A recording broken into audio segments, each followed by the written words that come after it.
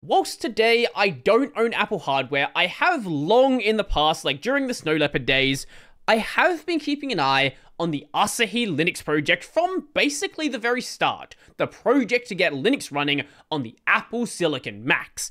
I remember when this all started, and just getting it to boot was really impressive, and a lot of people were very skeptical about like where this project was gonna go. There's no way they're gonna get like graphics working. They got basic graphics working. There's no way they'll get a full desktop running. They got a full desktop running. There's no way we're gonna have games running even if they're CPU rendered. CPU rendered games happened, and it just keeps getting better and better and better, and eventually we got to fully reverse engineered GPU drivers, and I remember the skepticism that people had about this ever happening. There's no way we're gonna have proper GPU drivers for this thing. But then it happened. And that was the last time I'd cover this project back in May. Vulkan 1.3 on the M1 in 1 month. And anybody who thought this was going to be the end was absolutely delusional. How could you have seen the progress of this project and thought it wasn't going to get better? And it got better. AAA gaming on Asahi Linux. Whilst back in May this was possible, these drivers were very far from ready, this was not yet released to end users, and wasn't really intended for anyone besides developers to actually use. Now it's a bit different. Gaming on Linux on M1 is here. We're thrilled to release our Asahi Game Playing Toolkit, which integrates our Vulkan 1.3 drivers with x86 emulation and Windows compatibility, plus a bonus conformant OpenCL 3.0 driver. Asahi Linux now ships the only conformant OpenGL, OpenCL, and Vulkan drivers for this hardware. Now, at the end of the day, due to this still being Linux gaming, a lot of the stack is what you're probably already familiar with. We use Wine or Proton, which translates Windows to Linux, DXVK for DirectX 11 and before, and VKD3D Proton for DX12, which translates DX12 to Vulkan. But also, this isn't an x86-64 system, so we also need to have FEX. This emulates x86 on ARM. Now, you may recall this from the recent video I did on the thing that Valve is possibly maybe working on behind the scenes with getting Linux games running on ARM-based hardware, probably for an upcoming VR headset. And for normal, regular ARM hardware, this would probably be fine. But don't forget, we're not dealing with normal, regular ARM hardware, we're dealing with Apple's ARM hardware, the Apple M chips, so they have to do something that make things just a little bit more annoying. There's one curveball: page size. Operating systems allocate memory in fixed size pages, basically contiguous chunks of memory that are assigned to the thing that wants the memory. If an application expects smaller pages than the system uses, they will break due to insufficient alignment of allocations. That's a problem.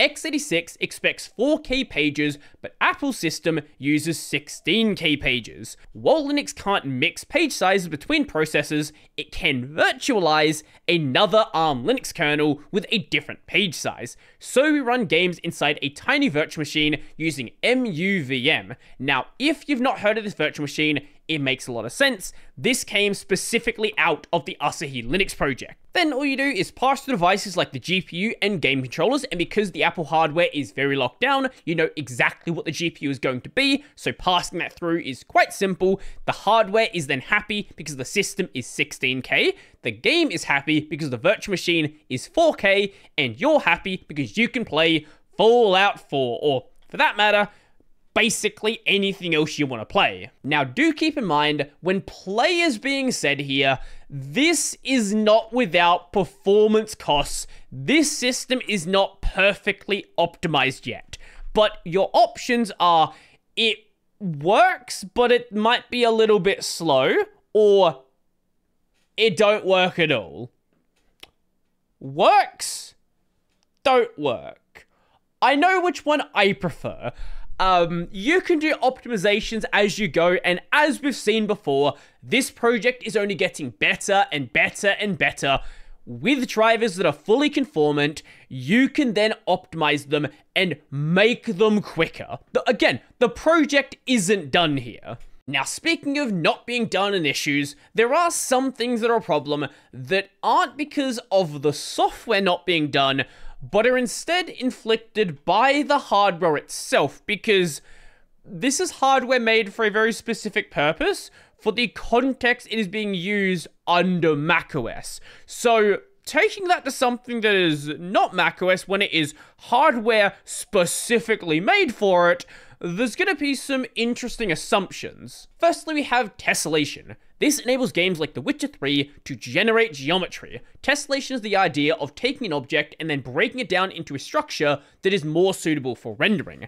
The M1 has hardware tessellation, but it is too limited for DirectX, Vulkan, or OpenGL. We must instead tessellate with arcane compute shaders as detailed in today's talk at XDC 2024.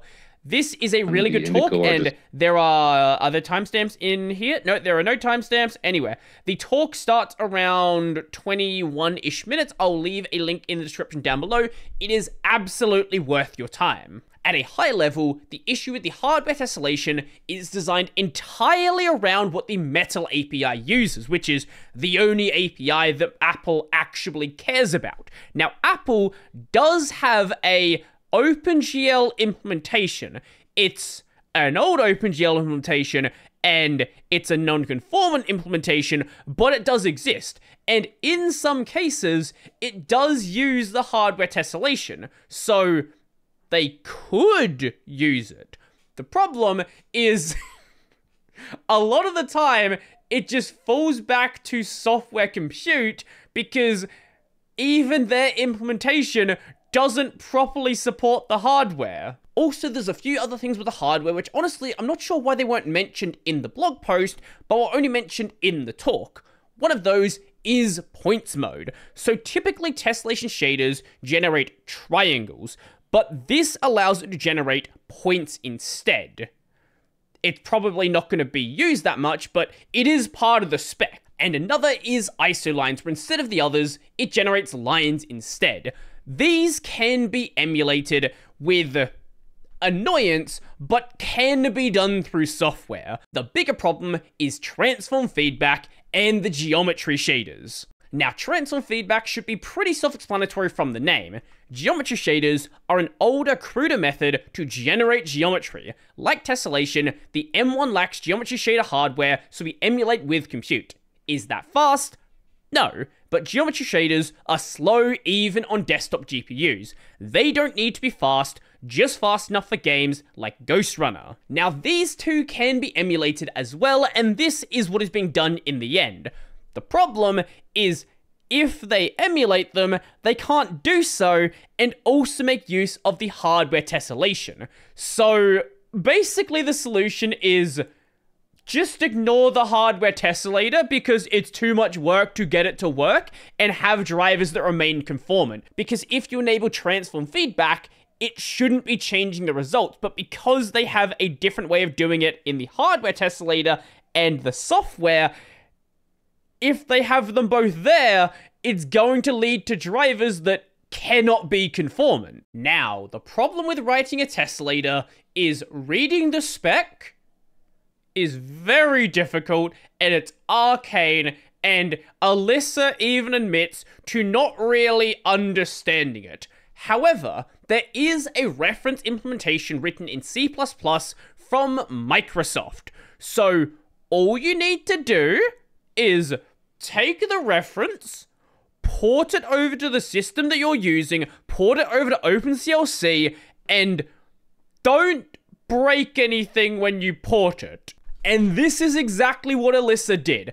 Even people working on this hardware don't really understand everything about it. Now, back to the post. Enhanced robustness. Robustness permits an application's shaders to access buffers out of bounds without crashing the hardware, which is probably a good thing. In OpenGL and Vulkan, out-of-bounds loads may return arbitrary elements, and out-of-bounds stores may corrupt the buffer. Our OpenGL driver exploits this definition for efficient robustness on the M1. Some games require stronger guarantees. In DirectX, out-of-bounds loads return 0, and out-of-bounds stores are ignored. I do wonder what led to the difference in the way that these are handled. At least from what I'm seeing from like a surface level here, DirectX's approach seems like a better way to do it, rather than corrupting buffers. DXVK therefore requires VXEXT, the Vulkan extension, Robustness 2, a Vulkan extension strengthening robustness. So, the next step for the driver is Sparse texturing, which will unlock more DX12 games. The alpha already runs DX12 games that don't require Sparse, like Cyberpunk 2077. So Sparse texturing is the idea where, instead of having small, easily digestible textures, you have a giant texture, which is too large to fit into GPU memory, that is then broken down into tiles. I am not a graphics guy. I don't know why you would do this, but it is a thing that can be done. Also, of course, performance. While many games are playable, newer AAA games don't hit 60 FPS yet. Correctness comes first. Performance next. Indie games like Hollow Knight do run full speed.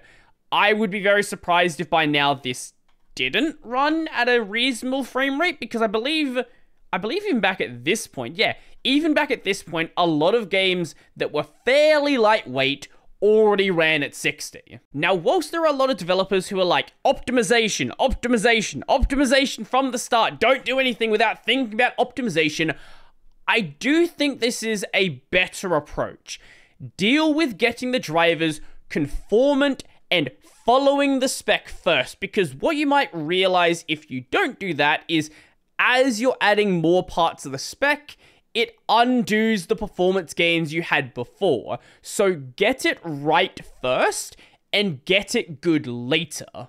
Beyond gaming, we're adding general purpose x86 emulation on this stack. For more information, see the FAQ, because games are just applications. There's like nothing really that special about them. They do weird things with graphics sometimes, but at the end of the day, it's all still just software. So most of the stack we see here is basically the exact same thing. This documentation also outlines some of the things they're using to pass around input devices, like HID pipe, also Sommelier for Wailing compositor forwarding, and other little things like, of course, Mesa, which is kind of very important for the whole, like, having your graphics drivers thing. And of course, this is not just a project by Alyssa or by Asahi Linux. There is a lot of other people who've worked on the project, and this isn't just on Asahi Linux itself, that's also with the Fedora side of things, and all of these other little things that have come together to make the project actually possible. I have no interest in buying Apple Silicon hardware myself, at least at Apple Silicon hardware prices, but as a second-hand device a couple of years down the line, having a project like this that can keep this hardware alive, I know some people's like, oh, but just don't buy Apple hardware to begin with because it just breaks. Having something like this that can revive this hardware and keep it out of e-waste for a little bit longer is always going to be a good thing. But what do you think? Let me know your thoughts down below. Do you care about gaming? Do you think gaming is a waste of time? Or do you waste your time doing it? I would love to know. So if you liked the video, go like the video. And if you really like the video and you want to become one of these amazing people over here, check out the Patreon, subscribe to LiberaPay, linked in the description down below. That's going to be it for me, and show me those quadruple A games next.